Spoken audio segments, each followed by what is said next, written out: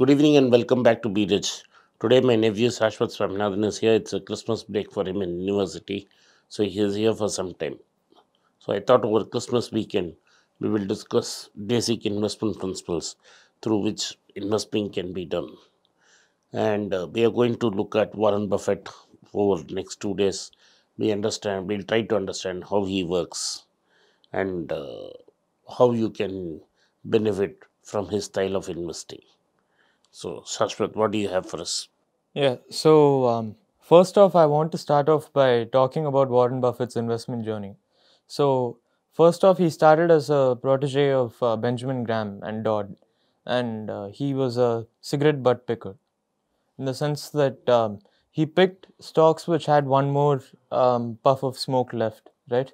So, he bought stocks regardless of the quality of the company as long as the asset was cheap enough in comparison to its book value, or rather net working capital. He would purchase that company, and in some cases he would sell it back. That's what happened with Berkshire Hathaway. He tried to sell the stock back to the guy who was who owned Berkshire Hathaway.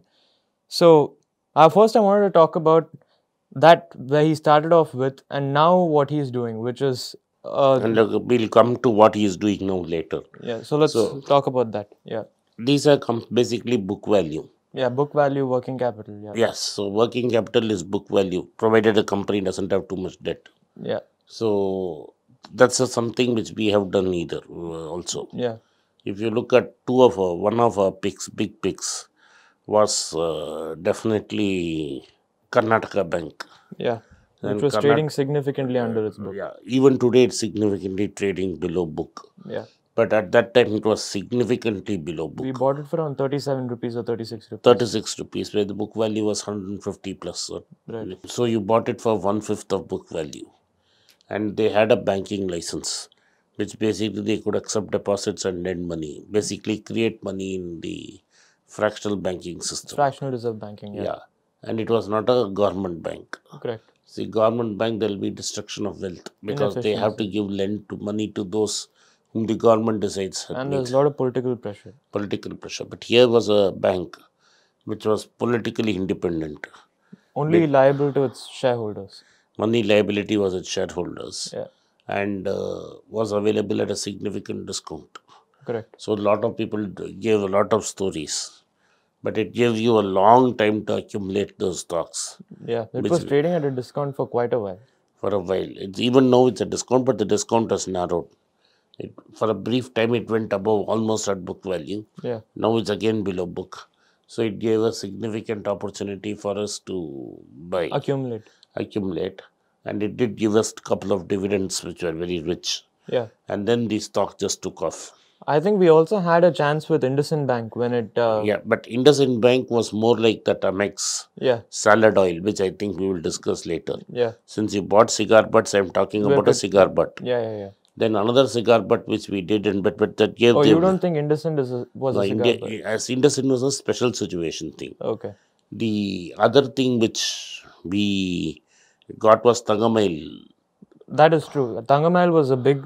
So you had talked to the... I went, met the owner. Yeah. I spoke to Ramesh. You got an idea of what he was doing. I got a fair idea of what he was doing. Yeah. At 250 rupees, it was a steal. Yeah. And from there was no looking back. Yeah, even I had my doubts about the company, but you said you talked to the owner and you know exactly what he's doing. Then the other thing which cigar butt we picked up, which just went above its book value and stayed stuck there for some time. I have not seen it. Is Sinclair Hotels. Oh yeah, Sinclair Hotels we bought for I think 32 rupees or 37 rupees or something like that. Yeah, and then there's a stock which we have not talked much. Oh yeah, the small cap GSS Infotech. GSS Infotech. We came up with that stock after looking through. So we used the scale method of going through. Scale method, Moody's, but digitally. Basically, looking at the way he looked at Moody's listings. Yeah.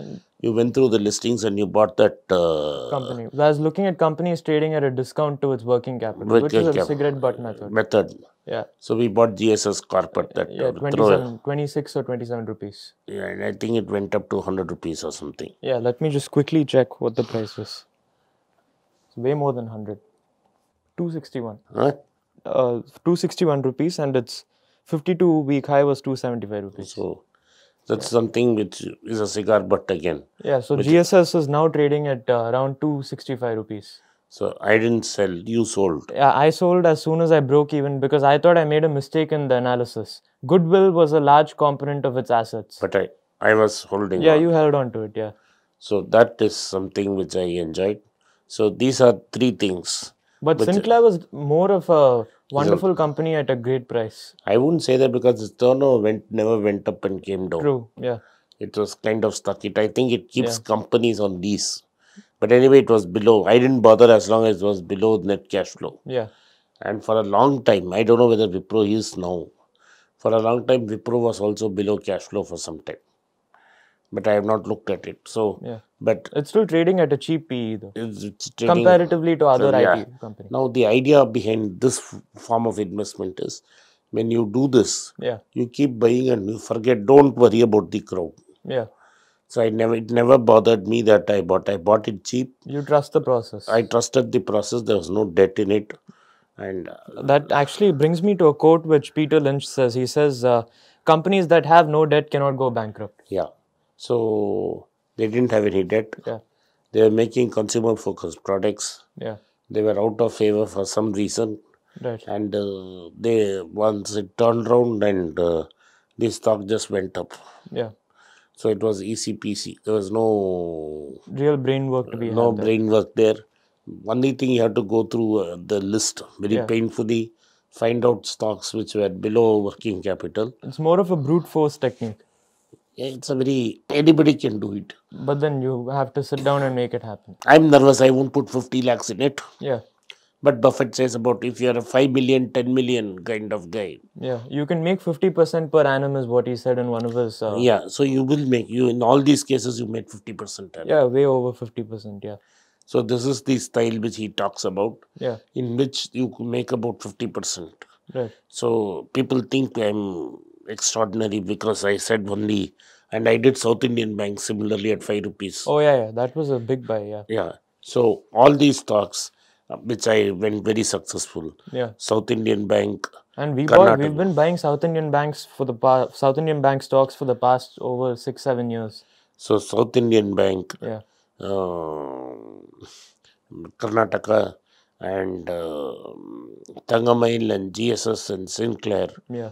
There are 5 stocks which were Great cigar butts. cigar butts, Yeah. which clearly demonstrates, irrespective of which market you are operating in, Yeah.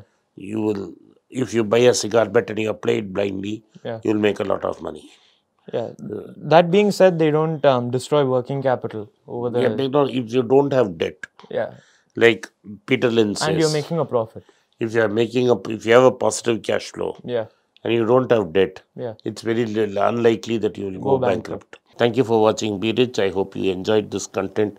If you did so, like the video, subscribe to my channel and turn on the bell notification. If you do not turn on the bell notification, you will not be notified every time we put out a video.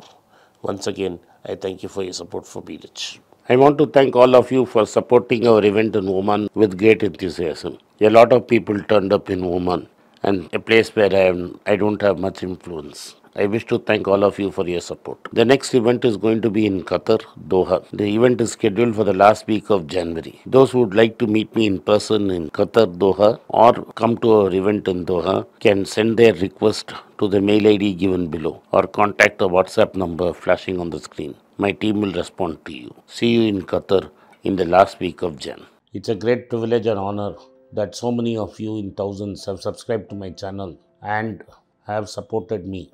I have written 2 books in English, The Alchemy of Money and Ordinary Stocks, Extraordinary Profits. These books are published by us and are ready. If you want to procure a copy, send us a message to the WhatsApp number given below and my team would respond to you. If you want an Amazon Kindle copy, you can click the link below. Finally, those who wish to consult with me can send a mail to berichenglish@gmail.com. Once again, I thank you for your support. If you like this video, press the subscribe button of my channel, hit the like button and turn on the bell notification.